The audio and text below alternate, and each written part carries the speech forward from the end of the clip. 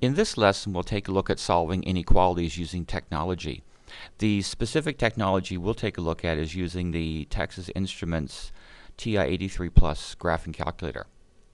And there's a question in the top part of this page referring to the graph over here, and the question asks where is the function positive and where is it negative?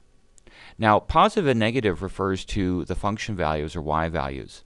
Where are they positive and where are they negative? And the answer refers to an interval for x. When is x, or where is x if y is positive? What values does x have when y is negative? And on the graph, if we look here, and I'm tracing up here in green, this is an example of a place where all the points have positive y coordinates. Now, the answer to that part of the graph is the intervals for x are to the left of that point. Now, at that point, y has a value of 0. It's neither positive nor negative, but immediately as soon as we're above it, y is positive. And so the interval upon which x is or exists here, that y is positive, is to the left of that -4 point. And so we would say the interval where x is less than -4, anywhere along here, we have points where the y coordinates are positive. Now there's another place over here to the right of the graph. This is another place where the y values are all positive.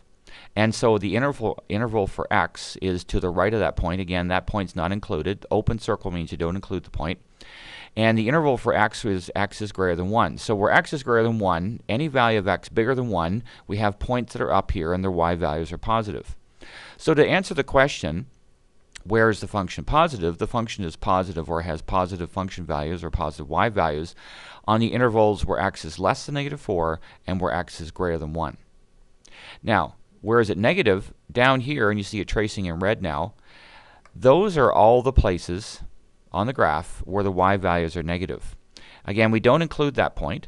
We don't include that point, just between those 2 points. So between those 2 points, which would be this interval, notice the open circles.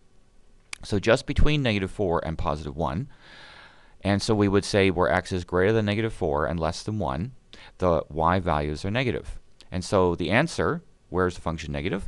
The function is negative on the interval between -4 and 1. And now this is, you can read this literally as -4 is less than x, which is less than 1. Or this, the way this is commonly read is x is between -4 and 1. Notice we just have inequalities. There's no equal signs in any of these because we're talking about where is the function positive or negative.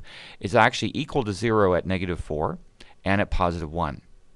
But you do not include either of those 2 points in any of these intervals because the function has a value of 0. It's not negative or it's not positive there. Flipping over to the example on the second page, on what intervals again is this function positive or negative? And first of all, we'll deal with positive, and so you notice I just traced along there. Those are places where the y values are positive. And so the interval is between -5 and -1. And so we would write the interval x is greater than -5 and less than -1, between -5 and -1. Another place where the function has positive y values is to the right of this point, or to the right of 1. So the interval there would be x is greater than 1. So when x is between -5 and -1 and also greater than 1, the function is positive. So the function is positive on the intervals -5 to -1 and greater than +1. Now the function is negative on 2 different intervals. Here's one here, and notice the arrow means it keeps on going. And that interval would be everywhere to the left of -5. And so for x, we will write x is less than -5. And then this is another place where the y values are negative. And so the x coordinates for that are between -1 and +1. So that's where the function is negative and over here. And so to answer where is it negative, the function is negative on, and the 2 intervals are where x is less than -5, that's this part of the graph, and between -1 and +1, that's that part of the graph. So you're always answering where is it negative or positive, an interval for x, under which the function is either above the x-axis or below the x-axis if you're talking where it's negative. If you flip over to the example on this page, we're asked where is this cubic polynomial greater than 0? And I've graphed the function over here. Now you need to find very specifically where this x-coordinate would be, because where it's greater than 0 would be this part right here, and also this part right here.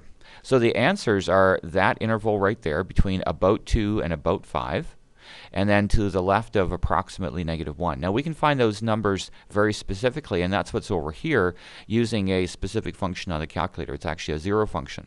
So I'm going to stop the PowerPoint for a moment, and we'll open our graphing calculator.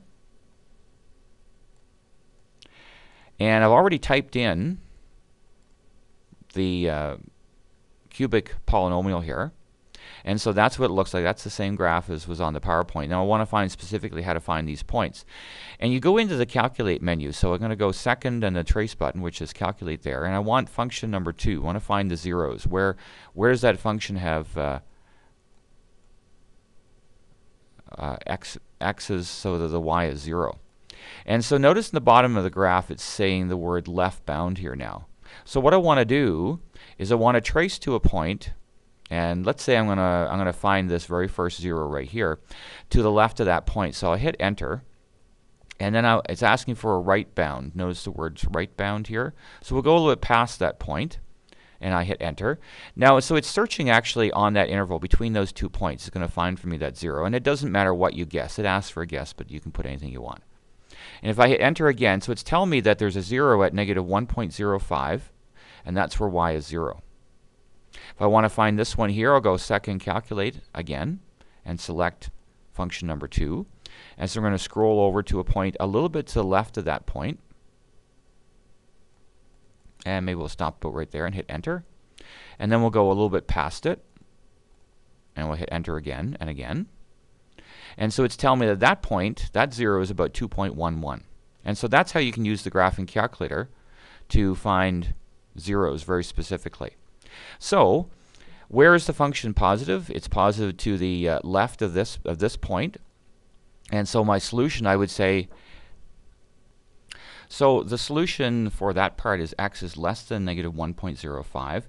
Now the other part is between these 2 points right here, which are about 2.11 and 4.94. That's what the bottom screen capture tells us. So the other part of the solution is that x is between about 2.11 and 4.94.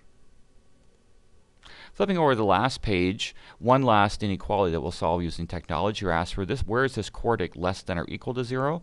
Notice it includes equal to.